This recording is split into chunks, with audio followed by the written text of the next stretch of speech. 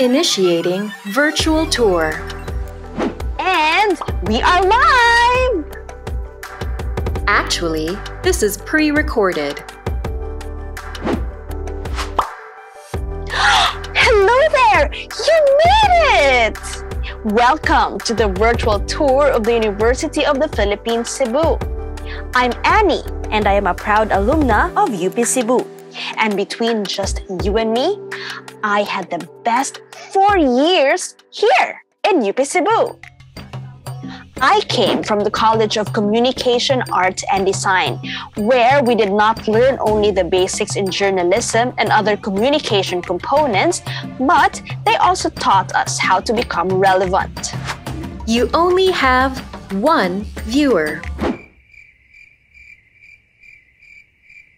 My college is also home to the fabrication laboratory, where people meet and converge to use different equipment where they can fabricate things, stuff for the advancement of industrial and product design.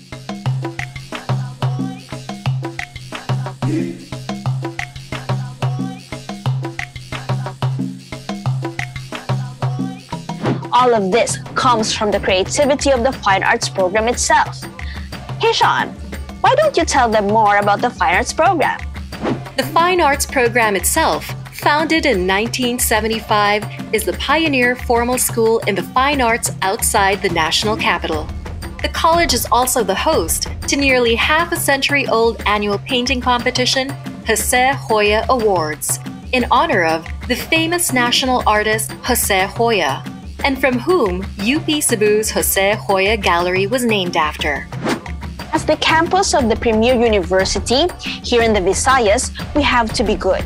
No, we have to be better, or even we have to be the best, not only in the humanities, but even in the sciences as well. Isn't that right, Sean? That's right, Annie. In 2014, UP Cebu CENV, or the Central Visayas Center for Environmental Informatics, came up with high-resolution maps using LiDAR technology. The use of this technology by UP Cebu CENV provided government agencies with accurate data for more precise community flood risk assessment and management. This helped local government units make informed decisions based on data science and, in the process, maximizing their financial resource utilization. And in the case of the Naga Cebu landslide of 2018, UP Cebu CENV's use of LiDAR technology allowed for one of the fastest search and retrieval operations in a disaster in the Visayas. Helping the community through the sciences is very fulfilling. But we were not just exposed to that. We were also exposed to the social sciences, from political science to psychology, and all of these concepts helped shape our mindsets to become better citizens. In fact, the College of Social Sciences articulates and addresses global challenges. The college offers comprehensive and appealing programs for high school, undergraduate, and graduate students. The Master of Education program is a non-thesis graduate program designed for graduates of the Bachelor of Elementary Education or Bachelor of Secondary Education who want to pursue their professional preparation through future studies in areas relevant to teacher education. And of course, there were also budding business leaders in campus. They were the ones who had the nose for business but had the big heart to be of service.